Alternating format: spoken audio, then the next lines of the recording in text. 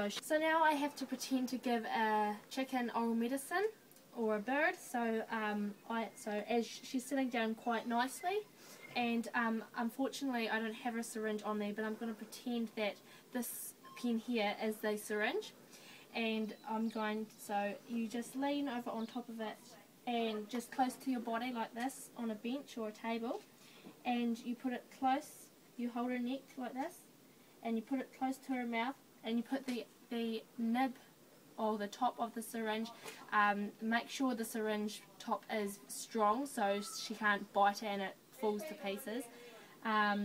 Make sure that's in her mouth, and just tip it up slowly and insert the medication that is in the syringe.